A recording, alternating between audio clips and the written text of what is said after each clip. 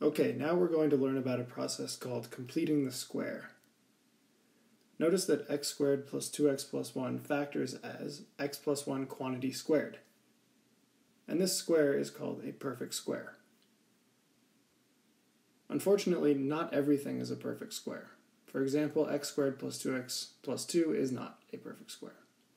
But if we perform some clever rearranging, we're able to recognize the first expression, which was a perfect square. We bring down that plus 1 to find that we have written x squared plus 2x plus 2 as x plus 1 quantity squared plus 1, which is almost a perfect square. Writing a quadratic expression as almost a perfect square, as we just did, is called completing the square.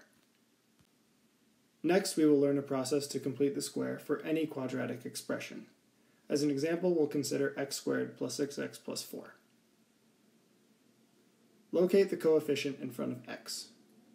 Divide this number by 2, and then square the result. In this case, we get 9. Next, rewrite the expression, but leave some space. Take that number we just found, which was 9, and write plus 9 minus 9 in the gap we left. It's important to notice that we actually haven't changed the expression, since 9 minus 9 cancels out to give 0. All we're doing is rearranging the numbers to help us find a perfect square.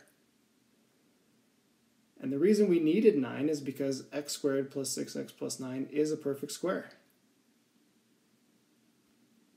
We tack on that minus 5, and then we will find that we have rewritten x squared plus 6x plus 4 as x plus 3 quantity squared minus 5, which is almost a perfect square.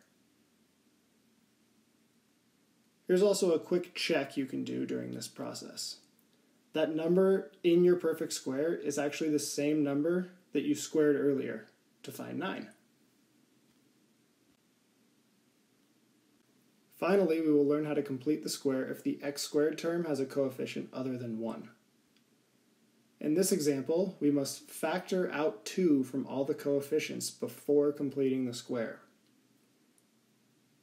Now we're able to perform the process outlined on the previous slide. We start by locating the coefficient of x, divide that by 2, and square it to get 1. Rewrite the expression with a space so that we can put our plus 1 minus 1. To emphasize again, this actually doesn't change the expression, it's just a clever rearrangement. And this helps because x squared plus 2x plus 1 is a perfect square. Then we combine the constants, and don't forget that this entire thing is still being multiplied by 2.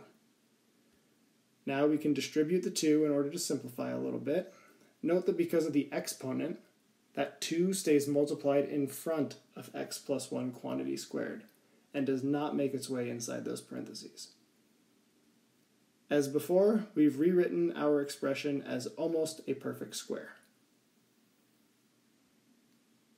And now it's your turn to practice the process of completing the square.